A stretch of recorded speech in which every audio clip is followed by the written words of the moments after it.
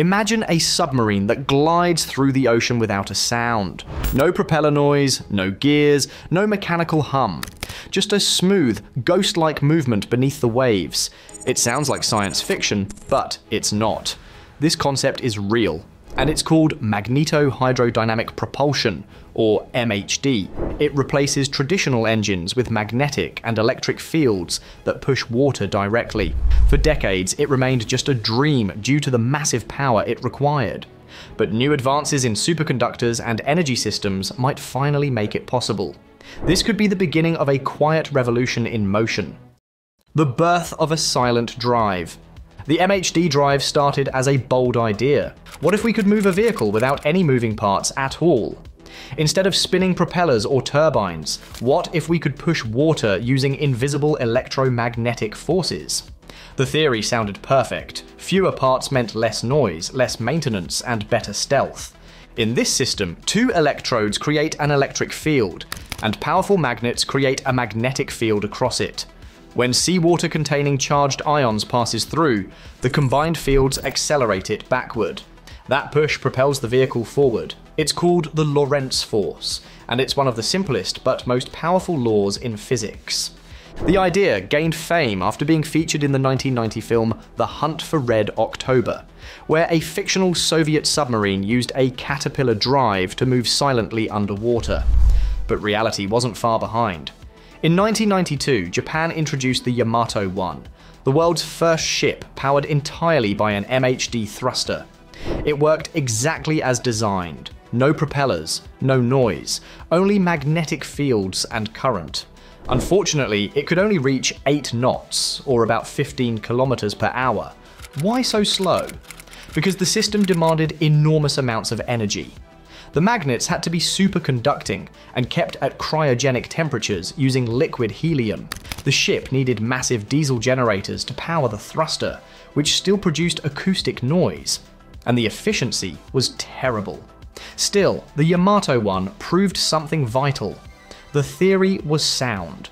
The problem was not the physics, it was the power source. How it works. To understand this technology, we need to look at the Lorentz force in more detail. When a charged particle moves through a magnetic and electric field at the same time, it feels a sideways push. That push is what drives the fluid in an MHD thruster. Inside the drive, seawater flows between two electrodes, an anode and a cathode. An electric current passes through the water. Then, a perpendicular magnetic field crosses the current. The result is thrust, generated entirely by electromagnetic interaction. Using the right-hand rule, engineers can predict the exact direction of the flow, and therefore the motion of the vehicle. Small MHD pumps have already been built in laboratories to move liquid metals such as gallium, indium, and tin. These metals conduct electricity extremely well and flow smoothly. Because of this, they can efficiently convert electricity into motion, or, in reverse, convert heat into electrical power.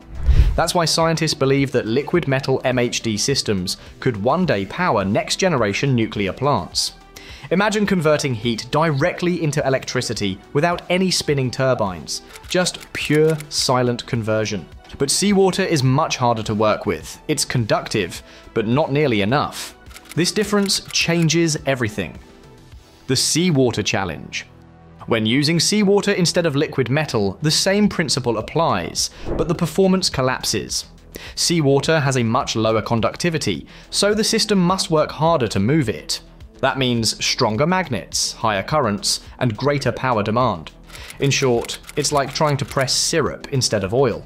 The Yamato 1 needed incredibly high currents and magnetic fields in the range of several Teslas just to move at low speed.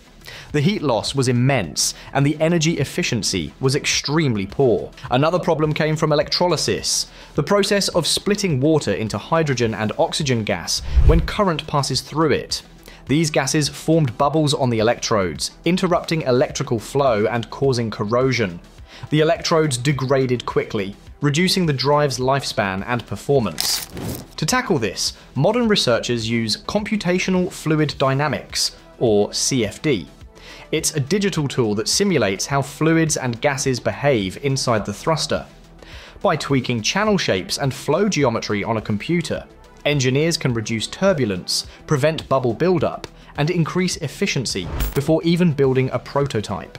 They're also experimenting with new electrode coatings, made from advanced ceramics and alloys that resist corrosion. Some materials can even self-heal tiny cracks over time. Solving these two problems, bubble formation and corrosion, would already make the MHD drive far more reliable. But one major issue remains: power, superconductors, and nuclear energy. Powering an MHD system requires an energy source far beyond what ordinary engines can provide. The breakthrough came with the rise of high-temperature superconductors, or HTS. These materials can carry 150 times more current than copper, without losing any energy as heat. Even better, they can operate at higher temperatures than old superconductors, about 196 DCGC, cooled by liquid nitrogen instead of the more expensive liquid helium. An HTS magnet can generate magnetic fields over 20 Tesla, strong enough to bend steel tools if brought too close. With this level of magnetic strength, the same MHD drive that once needed megawatts of power might now produce the same thrust using a fraction of the energy. That makes MHD propulsion much closer to practical reality. Still, the system requires a power source that can continuously deliver a massive current. That's where reactors come in. Submarines such as the Ohio class already carry S8G pressurized water reactors generating over 45 megawatts of power, more than enough to run a superconducting MHD drive. If integrated properly, a nuclear-powered MHD submarine could theoretically reach 20 knots at around 30% efficiency. Not record-breaking, but nearly silent. For military use, stealth often matters more than speed, making this design extremely attractive. The US Navy and DARPA have quietly continued developing related technologies. HRL Laboratories reportedly built a seawater-resistant MHD pump using a new corrosion-proof electrode. Meanwhile, a 36-megawatt superconducting propulsion motor was developed for the Navy's DDG-1000 Zumwalt-class ships. This motor is half the size and weight of a traditional copper one, and produces enormous torque with almost no noise. It proves that cryogenic, high-power systems are already reliable at scale. The next step could easily be a magnetohydrodynamic version, beyond the ocean. The beauty of MHD propulsion is that it's not limited to water. The same principles work in air and plasma, meaning potential applications in aerospace and spaceflight. NASA researchers are already experimenting with MHD systems that could control plasma flow around hypersonic aircraft. These designs could steer shock waves, reduce drag, and even harvest energy from superheated air during re-entry.